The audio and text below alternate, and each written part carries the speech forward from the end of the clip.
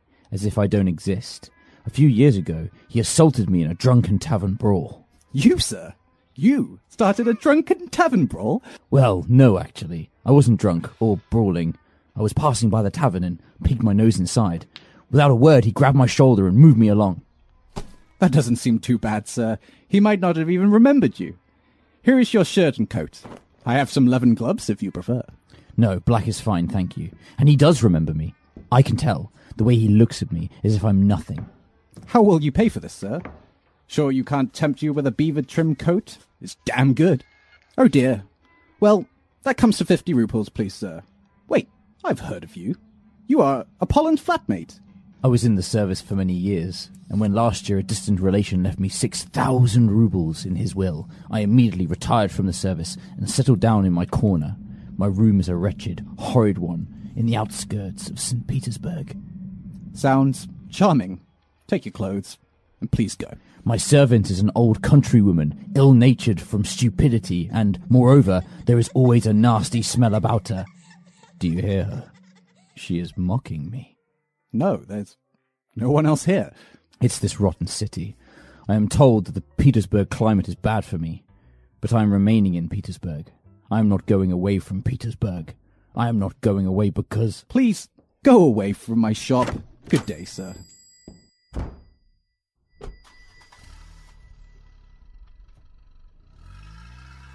Cool, wonderfully read, the pair of you. I felt like I was in Mr. Churkin's tailor shop. The first third then, or the first section of the second part of the book, is a really weird, obsessive storyline in which the underground man, walking past a bar, sees someone chucked out of the window, and he goes in there himself. I guess we can talk about why he does it, but he wants to get into a brawl himself, so he starts standing in front of the pool table when they're playing, and then one man, an officer, doesn't fight him like the underground man wants him to or chuck him out the window. He simply picks him up and moves him out of the way. It doesn't really matter. So the underground man obsesses over this, and we hear this in the first part where the underground man says the person who's the overthinker with the higher consciousness, they go away and think about all the stuff they wish they could do, but they can never just act and fight. And then he obsesses over this man over and over and over again. He starts following him, stalking him, finds out where he lives. He keeps walking up to him and trying to hit him in the street, but never plucks up the courage to do so. And then he goes and buys like nice gloves and a nice hat and stuff to go and walk into him. He wants to look like a gentleman, to be seen when he's there. And that's where the scenes came from. Yeah, it's a really odd start to this section of the novel, because this is effectively the underground man's first humiliation, first of many, spoiler alert. Police officer in this situation, in this tavern brawl, is literally just doing his job. Doesn't treat the underground man with any harm per se, just simply moves him out of the way. And then the underground man becomes absolutely obsessed with this humiliation that he was moved by another human being, and that he is in no way remembered at all by the officer. And that seems to wind him up even more. The fact that the officer doesn't recognize him, doesn't know who he is, and that it almost puts him in this we mentioned it in the kind of previous parts, this kind of conscious inertia that he wants to, effectively he just wants to fight him. He wants to kind of assert his dominance over him, but he doesn't have he's paralyzed by the absurdity of the situation. And, well, I mean, I don't know about you guys, but when I read this segment, it's hilarious. This guy, perfect, because this guy doesn't even know this man is obsessive about him. I love the fact that he goes and buys the new clothes, and that he especially wants to adapt his coat to have a fancy collar so that he will be respected amongst the public when this big showdown is going to happen. If something bad happens, at least he'll be viewed as somehow on the same level as this officer, blowing it all out of proportion. No one would even care in the slightest. And then my favorite bit about the whole thing is that when he eventually does build up the courage to brush shoulders with this man, is that he's actually convinced it's like, he pretended not to notice, but he did. He did notice. Like, and then obviously the guy ends up leaving, and then he wonders to himself, "Oh, I wonder who this guy is walking all over now." It's like, probably no one. Well, he follows him, doesn't he? He's like just on the outskirts of St. Petersburg, and he sees that the officer walks away from people who are in better positions of power than him or better dressed, but then he doesn't walk out for the others, and he hates this fact.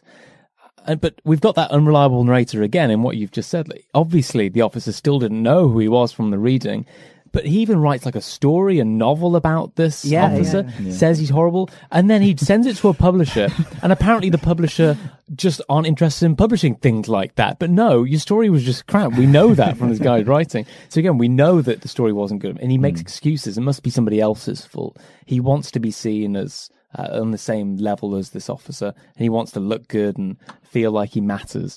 But in the start of the story, maybe throughout with no spoilers, he's constantly reminded of the fact that he doesn't matter. Yeah, and I've created this situation, this tailor shop, which isn't actually in the novel itself, because this actual scene is much more frenetic in the novel. It's just these, again, more ramblings of his journals and him talking to himself, as opposed to actually interacting with other characters. And you definitely get the impression when you read it, it's a very frenzied, obsessive, stalker-esque, creepy persona coming through from the underground man. Like, he's not likable. Like, everything we know about him so far is that he is just somewhat wretched, and now we know very obsessive over the most minor humiliation on his person, which is a little bit spooky, because obviously when you're reading the novel, you're expecting like this big showdown to happen, right? Like the 6 foot is going to happen. There's going to be this big kind of like, and it just doesn't. And it's like Andy said, it's quite funny because it's just so ridiculous, the situation that he's built up inside his head, that when nothing happens, it's like, oh, well, I wonder if he's thinking about me. It's like, he's not thinking about you at all. He's just doing his job, probably. He doesn't know you exist. He doesn't know you exist. And that's, there's lots of interesting stuff there you could, I guess, pick apart if you wanted to, about like, what stalkers are like, and people who do obsess over like celebrities or members of the public, and stalk them and follow them around and stuff. In terms of like why he's doing it in the way that he is, I think me and Andrew came across this. I'm not sure if you spotted it, Ollie. It's Nancy Workman's paper on the comparison between Plato and Dostoevsky, and Notes from Underground, rather. It's something just to keep in mind as we're going, is that we're supposed to recognize a bit of ourselves in the underground man, and recognize that sometimes we're not seen to matter in situations where we'd like to be.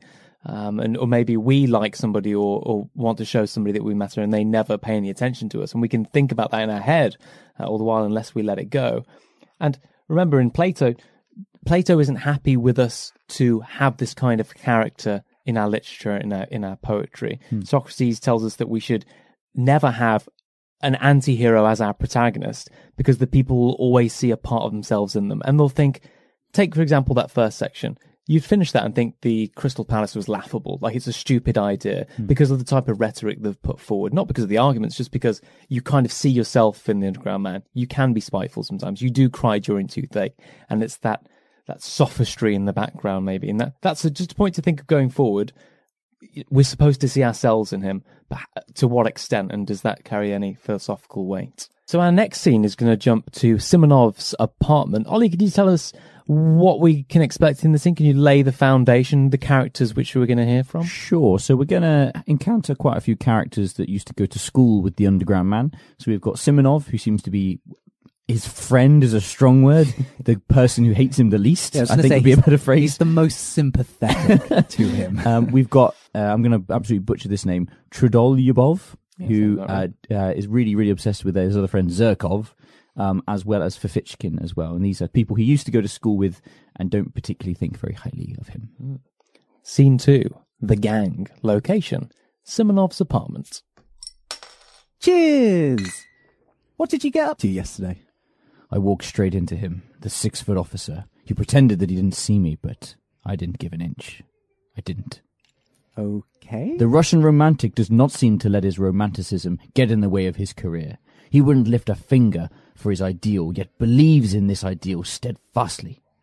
You don't speak to me for years, and that's what you have to tell me? Rambling about romanticism.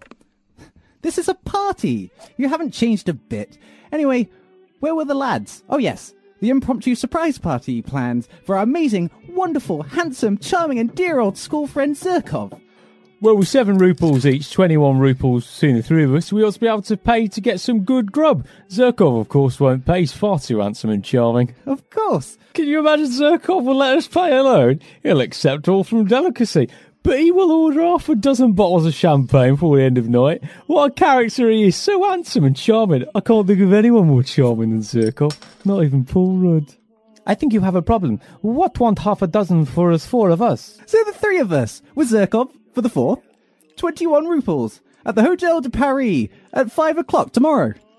How 21 rubles? If you count me in, it will be 21, but 28? Do you want to join too? Why not? I'm an old schoolfellow of his. And where were we to find you? You never were on good terms with Zirkov. Do you find him handsome and charming? Seriously? We're not acknowledging this? It seems to me that no one has a right to form an opinion upon that. Perhaps that is just my reason for wishing it now, that I have not always been on good terms with him. I may have loathed him at school, but that matters not now. Oh, there's no making you out.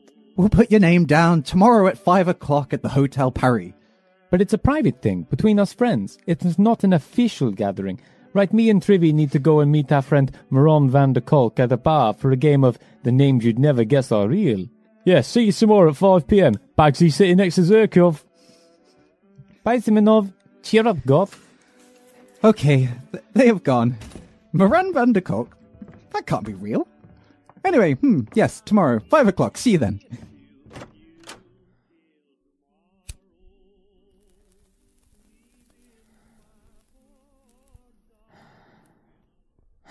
This is going to come out either really well. Or really bad. Ooh, what a cast of characters. And all of them have easy names to say, too. So what's going on in this scene? We find ourselves in Simonov's apartment. Yes. And the Underground Man's not invited. Yes, we see Underground Man being pushed aside to the. So in the original version of this story, it's very obvious that Underground Man is just coincidentally in Simonov's apartment as this gathering's happening. He's not invited per se. And as they're kind of effectively talking without him, he goes, "Oh, can I come?" And they're like, "No, not really." And then Simonov's just kind of like, "Oh, okay, fine. If you really want to come, you can come." And these are people that he obviously went to school with, people that clearly know him well, and they're just not interested. They clearly see him as someone who not only actively disliked Zherkov, a character we haven't met yet, but we will, but also just seems to be really unreliable with money, seems to say that, "Oh no, I'll pay my way." And we find out later that he's really not good with money. He owes loads of people money, doesn't pay them back.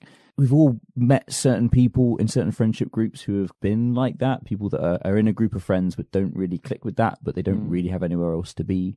And this is totally the Underground Man in this scene.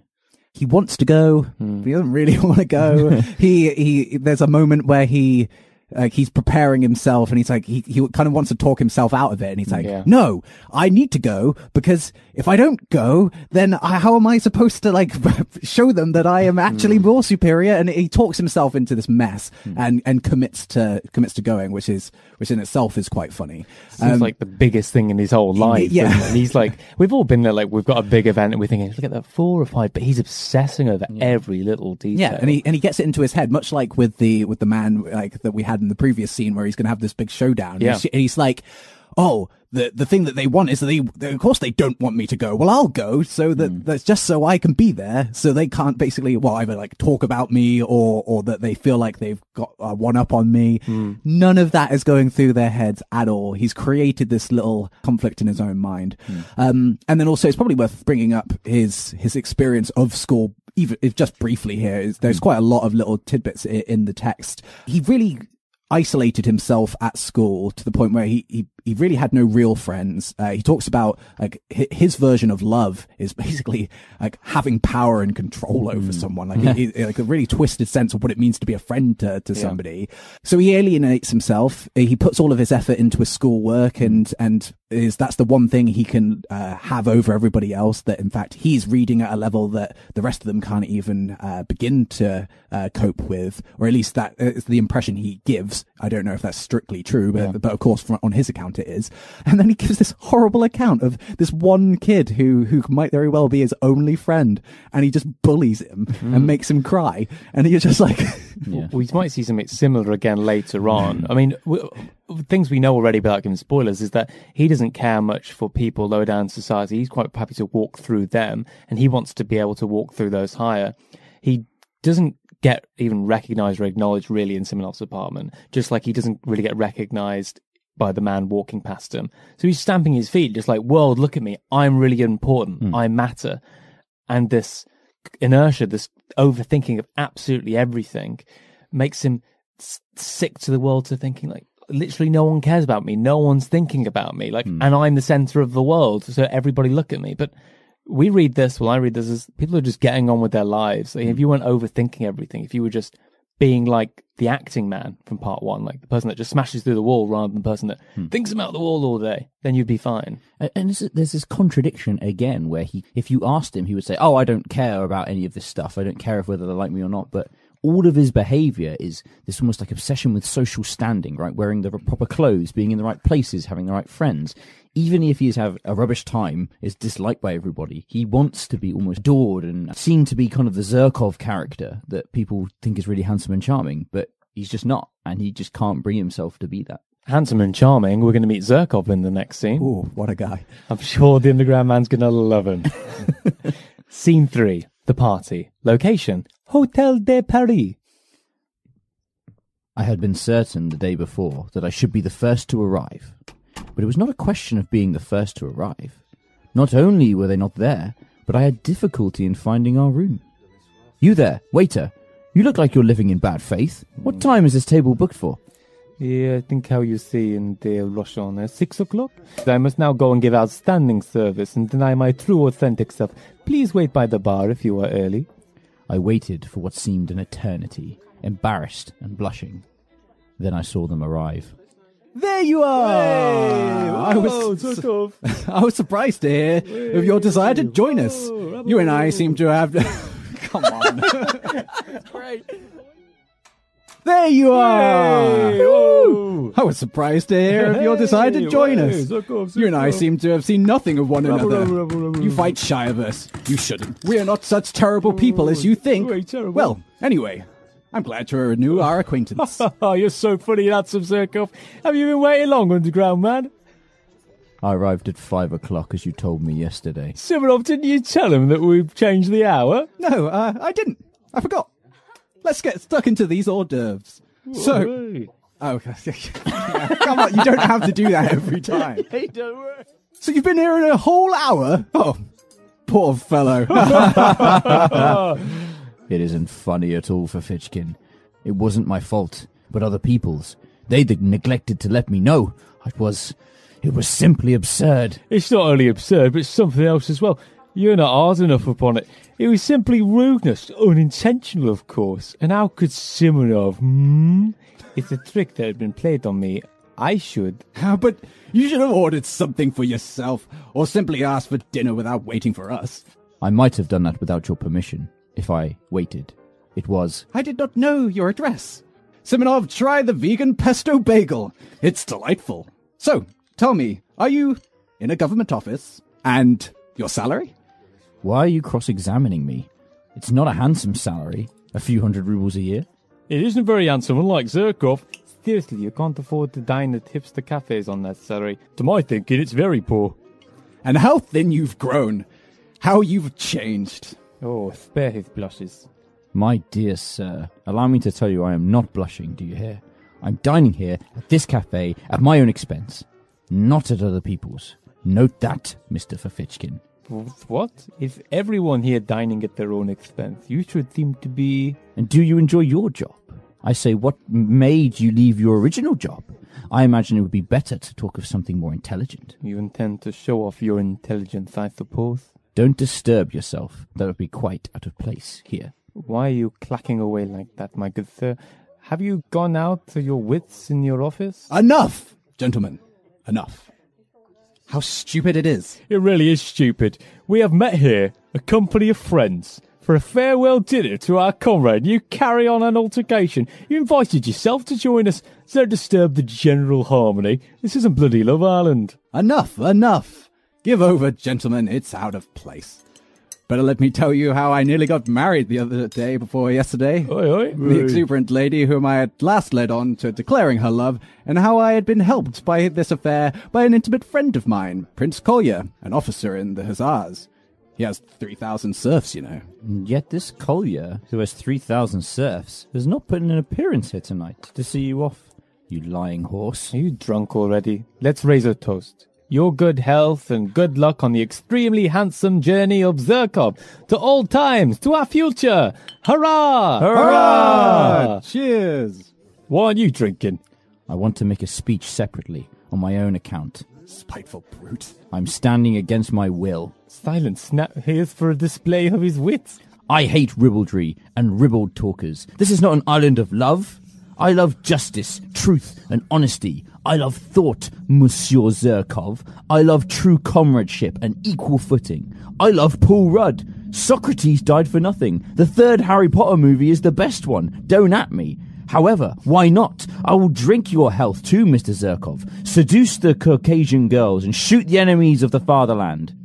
I'm very much obliged to you. Damn the fellow. Well, he wanted a punch in the face for that. Everyone knows the fourth Harry Potter movie's the best one. Not a word, gentlemen. Not a movement. I thank you all, but I can show him for myself how much value I attach to his words. Mr. Fafitchkin, you will give me satisfaction tomorrow for your words just now. A duel, you mean? Certainly. Friends, let us all be off now to Madame Svetlana's brothel. Of course. Zerkov, I beg your pardon. Fafitchkin, yours too, and everyone's. I have insulted you all. Aha, duel is not your line, old man. No, it's not the duel I am afraid of, Fafitchkin. I am ready to fight you tomorrow, after we are reconciled. I insist upon it, In fact, I cannot refuse. He is comforting himself. He's simply raving. But let us pass. Why are you barring our way? What do you want? I ask for your friendship, Zerkov. I insulted you, but... Insulted? You insulted me? Understand, sir, that you could never, under any circumstances, could possibly ever insult me. You tell him, handsome. Olympia is mine, friends. That's agreed. We won't dispute your right. We won't dispute your right. I stood as though spat upon. The party went noisily out of the room. Trudolyubov struck up some stupid song called Wonderwall. Simonov remained behind for a moment to tip the waiters. I suddenly went up to him. Thank you, sir. I will use this money on more waiter outfits, as I have no life. But I love waiting tables. Simonov, give me 6 rubles. Oh, take your damn money if you have no sense of shame. Wait for me, lads! I'm going there. Either they shall go down on their knees to beg for my friendship, or I will give Zerkov a slap in the face. Oui, monsieur. If continental philosophy has taught me one thing, is that it is perfectly logical to stalk some old school friends to a brothel and assault them. What? Are you paying by cash or are you paying by check?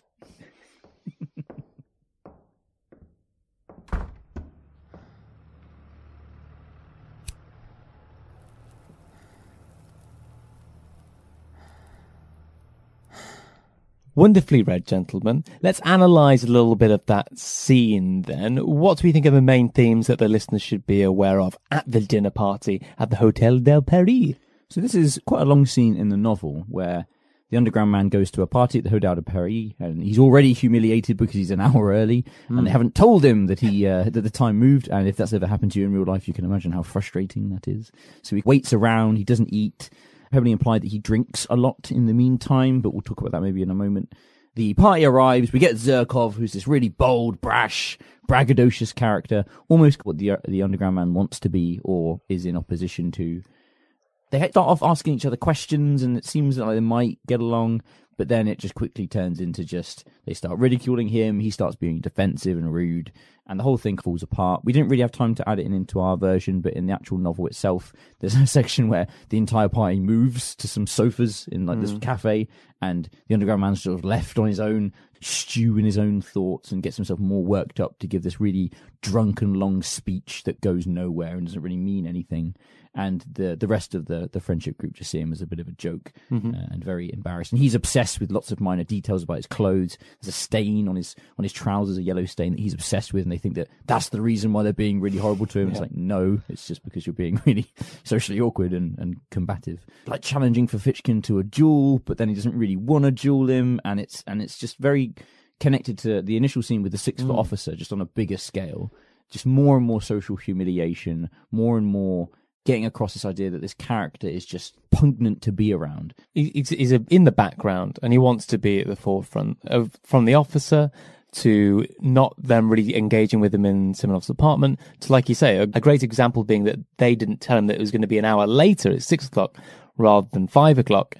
And we read this, and I've heard analysis of the text of like, here's the underground man making it all up, but they don't tell him, to be fair. Like, it's not that they're not just thinking about him, like they're actively not going out of their way to like make him feel like he's recognized at all. So it's not just people are ignoring him, like people that they know he's going, yet they don't tell him. So there's a conscious decision in him being pushed to the side here. Yeah, well, I think you're absolutely right. But I guess it's interesting when they're actually there. It's still partly self-inflicted on himself. So of course he should have known beforehand that he wasn't going to awkwardly have to hang around for an hour, and that had already put him in a sour mood. And they kind of just joke at him as they come in, sort of saying like, "Oh well, you should have known better to have just helped yourself." And it's like, well, of course, no one would actually do that if they were going to be meeting friends and stuff. But then, yeah, he has all of those awkward moments when they're beginning conversation, and he gets so angry, as Ollie said, and worries himself about the stain. And there's that bit where he sort of says, well, maybe I'll just pick up this bottle and like hit someone with it, and then he instantly backs down. Like you get so wound up, and I think as we've already said, he has that moment where later on it's 2 hours he paces up and down as he keeps like glaring over at them. By then you got no hope of ever building those bridges back to that. I mean, we can't call it a friendship group, but whatever type of acquaintance he wanted, he completely blew any chance of that ever materializing. And we can link this maybe back to the philosophy a little bit. Like, clearly these friends and this friendship group is the ego rationalism, right? Like, so these people make clear, decisive choices. I want this food. We're going to drink this. We're going to go to this brothel. We're going to do this. They're not plagued, it seems, by these kind of inertious thoughts or parody of situations. They just do. They just be. The probably more of so there's the man of action, which is the person that just does, and the man of thought, which constantly overthinks things and can't get anything done. Whereas the egotist necessarily doesn't have to be a man of action. I think that's just a problem of him over philosophizing and having that higher order consciousness. Bear in mind, linking with the philosophy in the first part, it definitely is the fact that he lies to us several times in the first part. We shouldn't trust him. He's the unreliable narrator. So maybe it is the case that these friends don't actually know where he lives. Like, he's ashamed of where he lives. It's not the kind of persona he wants to give forth to the rest of the world. So I think it's entirely believable from what we've seen so far that we shouldn't trust him. Trust that they know where he lives, and therefore we're living in the mid-19th century. We're in 1840 during this story. How else are they going to get a message to him? They can't. So maybe it did change and they can't tell him, and that's again his fault because he's the one that's forced himself underground. And that's it's another really interesting thing with any literature that plays off obviously a narrator, but it makes it very clear that the amount of time passed here, it's such a long period of time. Even if you were trying to remember what could be a reasonably positive event, you're bound to get certain details wrong. So if he's trying to remember an event that happened 20 years ago, and he is writing all of this down, and he's obviously very spiteful towards them, is that obviously we have to be skeptical about his version of events here. Although he does claim, obviously, very right from the get-go, that he is at least going to try and be as brutally honest about what happened during these events. But how are we to take his word at that? So at the end, he shamelessly asks Simonov for money. He already owes Simonov money for the meal. He owes Simonov money before he goes to the meal, and he asks for Simonov for some money again. He's like, yeah, have your money if you're that shameless. And he ends up getting in a coach and rushing to the brothel. Now, our next scene's going to be the brothel, but on the coach on the way there, he's got this internal monologue, which we're not going to read, which is him thinking that this is the biggest event ever, like slapping Zherkov in the face because he's been embarrassed by Zherkov is the thing that he should do. Like, this is his moment, and he has this huge dialogue in his head. And then he stops the carriage and he realizes, no, I'm not actually going to do this. And he goes, no, it's fate. I have to do this. I have to slap Zherkov. He's embarrassed me. Like, this is my chance to be the thing that I want to be the man of action. He arrives at the brothel. And I love his he goes through all of the possibilities of what will happen when he tries to slap Zherkov. And like, even if he gets beaten up. Yeah, and he's going to be dragged off him and all of this stuff. But I'll be the hero. He even hits the coach driver at one stage, doesn't he? He slaps him, and this coach driver's like, "What's wrong with you?" And he's like, "Keep going." Yeah, he wants to humiliate him, and I guess we'll see if he does. Scene 4: Madame Svetlana's brothel. Location: the brothel.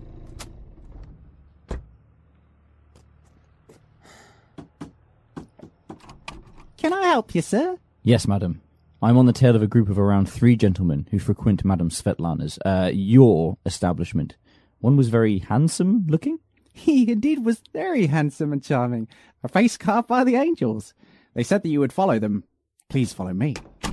She led me down some stairs into the underground series of rooms that made up Madame Svetlana's establishment.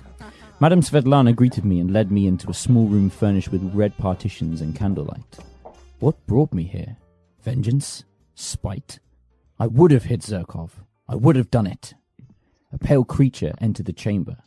The candle that had been burning on the table was going out and gave a faint flicker from time to time. I had fallen asleep and felt semi-conscious. I awoke to see 2 wide open eyes scrutinizing me curiously. The look in those eyes was coldly detached, sullen, as it were utterly remote. It weighed upon me. What is your name? Liza. What weather? The snow. It's disgusting. Have you always lived in Petersburg? No. Where do you come from? From Riga, the capital of Latvia. Are you a German? Latvian? No, I'm Russian. Sorry, my geography is terrible. Have you been here long? Where? In this house. A fortnight? The candle went out. I could no longer distinguish her face. Have you a father and mother? Yes, I have. You are as indecisive as a virtue ethicist with a simple ethical problem. Where are your parents? They're in Riga. What are they? Nothing. No. Nothing? Why? What class are they? Trades people. Have you always lived with them? Yes. Forgive me for asking such silly questions. I know this isn't Philosophy Bites. How old are you? 20. And I love Philosophy Bites. Nobody loves Philosophy Bites. Why did you leave them? Oh, for no reason. Do you interview every working girl you pay for, Mr... Man, I saw them carrying a coffin out yesterday, and they nearly dropped it. Did you say your name was Mr... Yes, in the Haymarket. They were bringing it up out of a cellar. From a cellar? Spirits along spirits. Very good. Not from a cellar, but a basement. Oh, you know, down below, from a house of ill fame. It was filthy all round. Eggshells, mountain dew, litter, a stench. It was loathsome. No, it's horrid. The gravediggers must have sworn at getting drenched by the snow. And there must have been water in the grave. Why water in the grave? You can't dig a dry grave in Volkovo Cemetery. The place is waterlogged, more than the Critique of Pure Reason. It's a regular marsh. So they bury them in water. I've seen it myself. You don't mind how you die? I may be a whore, but I understand cant and simple grave digging. But why should I die? Why? Someday you will die. You will die just the same as that dead woman. She was a girl, like you. Like me? She died of consumption. Why indeed? Now you are young, pretty, fresh. You fetch a high price. But after another year of this life, you will be very different. You will be more unappealing than Hegel in a bargain bin. In a year? Anyway, in a year you will be worth less. You will go from here to something lower. Another house. A year later to a third. Lower and lower. And in 7 years you will come to a basement in the Haymarket. Oh great, another chivalrous hero comes in to save me. Do you know anything about sex work? I know the dangers when I took this job. If I die, well, then I die. But one is sorry. Sorry for whom? Sorry for life. Realize it while there is still time. There still is time. You are still young, good looking. You might love, be married, be happy. And you are full of shit. Not all married women are happy. Not all, of course. But anyway, it is much better than the life here. Infinitely better. I am not an example for you. I may degrade and defile myself, but I am not anyone's slave. I come and go, and that's an end of it. In the words of Taylor Swift, I shake it off. And I am a different man. But you are a slave from the start. Like a utilitarian is a slave to pleasure, or a Nietzschean is a slave to bad philosophy. Yes, a slave. There you see, that's a bondage for you, pardon the pun. You will never buy your freedom. They will see to that. It's like selling your soul to the devil. Didn't Judas pay me? Doesn't that? And besides, perhaps I too am just as unlucky. How do you know? And wallow in the mud on purpose. You really know how to charm a lady. You give your love to be outraged by every drunkard. But how much is your love worth now? You are sold. All of you. Body and soul. And there is no need to strive for love when you can have everything without love. I know they say treat them mean and keep them clean, but you're being way too mean. Don't doubt it. That's how it is. You have sold your soul. And what is more, you owe money, so you daren't say a word. You're a ghastly human being. Why do you torture me so? Forgive me, my dear. This is my address, Liza. Come to me. No, stay away from me. I take your address. But now I am going. Goodbye. Wait a minute. What is your name? You said it was Mr... Making no explanation, as though I was a sort of higher being, must understand everything without explanations. She held out a piece of paper to me. Her whole face was positively beaming at that instant with naive, almost childish triumph. It was a letter to her from a medical student or someone of that sort. A very high-flown and flowery, but extremely respectful love letter. Please take the letter. This is a precious treasure, Liza, but I must go. Farewell.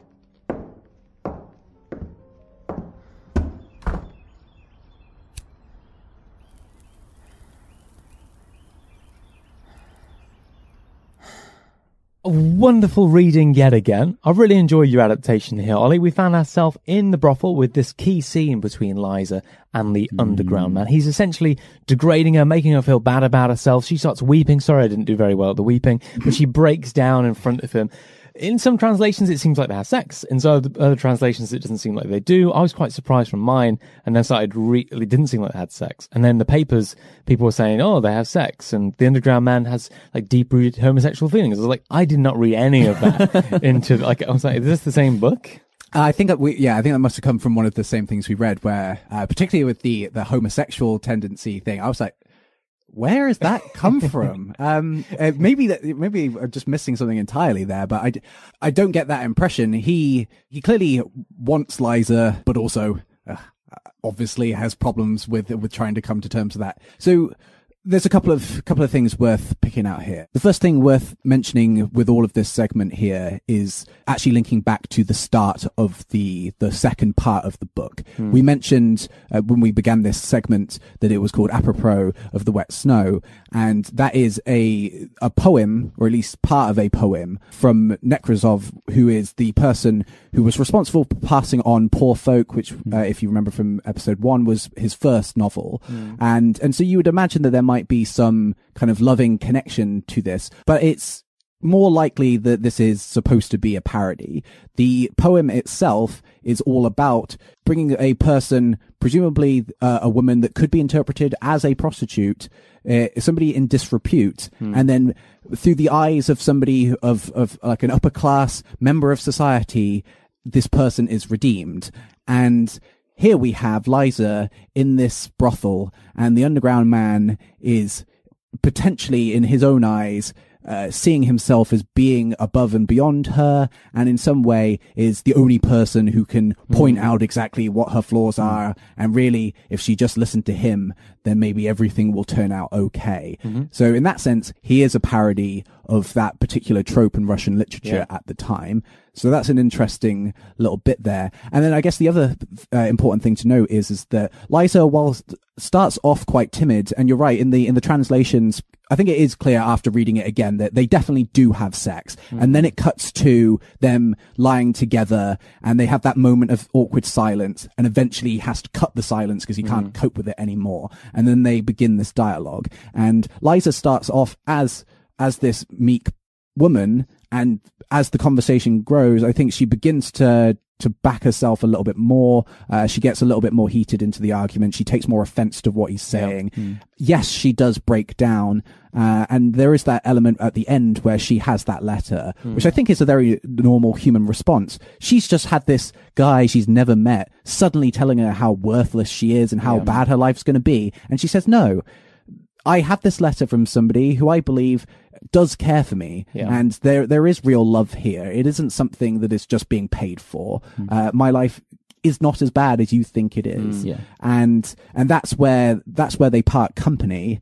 As we'll explore at the end of the book, is that ultimately that is the first sign of her actually saying, no, she's better than this guy. And that's is an interesting turn of events from the beginning of that chapter to the end. Yeah, a really fascinating chapter. I think it's the kind of core of this book because it goes on for quite a while. We've reduced it down very much, and we've really underplayed how horrible the underground man is to Liza. There are some passages in here which are very, very nasty, very mean, and the underground man almost is very arrogant and braggadocious about how, like, he couldn't slap Zirkov, so he's going to take out all of his frustration and his anger on this poor woman who has to suffer not only sleeping with this guy, but then also having to be berated with this moral superiority and all this judgment he's saying on it. Like, you're not going to get married, you're not going to have kids. There's a really creepy bit where he talks about how fathers like favor their daughters and care for their daughters and kiss their daughters' feet and all this sort of stuff. And it's all really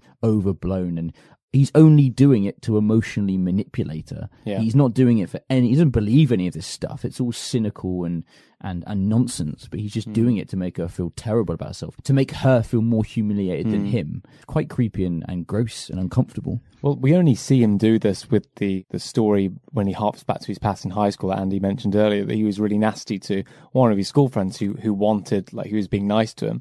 And here again, we have someone doing something, well, nice to him, but it's paid for.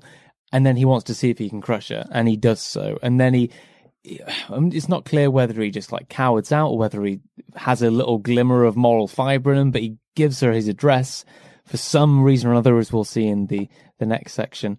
It's kind of like, oh, I've broken her down. Well, maybe I'll throw her a lifeline. Maybe he's seeing himself like a bit of a prophet here. He thinks that he's saving the prostitute. So he berates her for pages and pages, and she eventually breaks down crying. I mean, she doesn't have to be taking any of this abuse. And then it's after her crying is when he kind of feels sorry for her slightly, and in a moment of, I think he later refers to it as like a moment of hesitation, he just gives her her address, like, "Oh, it's not that bad, cheer up, it was all a joke." I just wanted to see if I could like crush you. It's quite, I think when I first read this book, I got a bit, I guess, kind of confused, I think, at this point, because obviously you know that this guy's an anti-hero, that his behavior isn't going to be absolute, but he's morally despicable. I wasn't surprised. He starts off like, "I'm horrible. Look how horrible. I'm going to lie to you. I'm that horrible." And you feel for him, and that's the clever thing about Dostoevsky. He makes you feel like the underground man a little bit, or makes you think about your own experiences because it's from the first person. So you feel like you were pushed to the edges of society yourself. So when he starts to try and get some power for himself, you think, "Oh, yeah, okay, he's got a bit of confidence now. He's saying something," and you're like, "Oh no, I don't like where this is going at all." And you can see how you might romanticize this and feel like the underground man is somehow excusable for it. But just take one step back and you'll see what he's doing is crazy and horrible and nasty in every single way and hypocritical. And this is textbook just childish behavior where he's come off the back of a very horrible social experience for himself. He is feeling about as low as you can possibly feel. He doesn't get to exact his revenge, although of course that never would have happened anyway, because the moment he got into the room with Zerkov, he surely would have cowered down anyway. And here is this person who he sees as just slightly lower down on the social ladder, and rather than doing what I guess he perhaps hoped the others above him would have done, which is not take pity but show him some respect, is he takes that immediate opportunity to do exactly how he's been treated. He's a horrible person in this moment. He might be the most unlikable character in any novella or novel that I've read. One of the most unlikable things about the show is Mystery Philosopher. Oh no, he's the best part of the show. Oh no, I like Mystery Philosopher. Are you sure? Yeah. Sure. Let's have a game. I would prefer it if Zerkov was hosting. That man is charming. And very handsome. Oh, very handsome. The Mystery Philosopher. So this is your Mystery Philosopher, the penultimate one for this series. It is an existentialist. Feast your ears on this one. The bird and the lily only go one day, and a very short day, and yet are joyous because, as has been shown, they genuinely are today, are present to themselves in this today. And you, to whom the longest day is granted, draw near every time you fervently pray this prayer of joy. Yours is the kingdom, and the power, and the glory, forever. Amen. Andrew, I heard you, maybe the voice was louder than you then. I said Kierkegaard. Oh, okay. It is Kierkegaard. Well done. Thank you. Yeah, that's from his reflections on the, or at least one. It's interesting. It's a very small passage in the Sermon on the Mount where Jesus mentions the lilies of the field and the birds of the air, and then Kierkegaard writes 3 different reflections on that piece. It's a nice little piece of poetry. Well, I don't like lilies, birds, or air because I'm the underground man.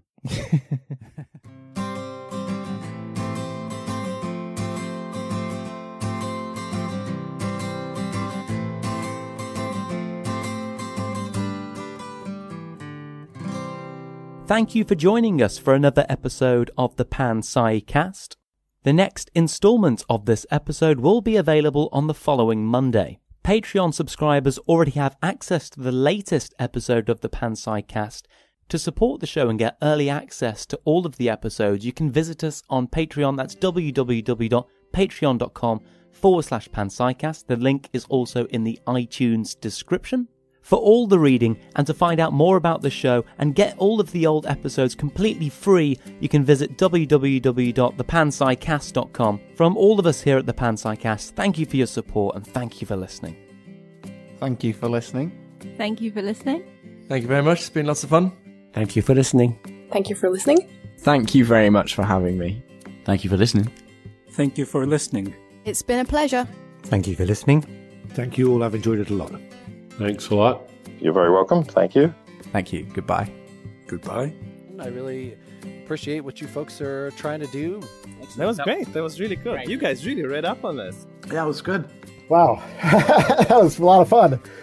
You guys managed to combine the banter and the philosophy perfectly, I think. Beautiful. Fantastic. Oh, well done, you guys. Gosh, you're doing a wonderful thing with this.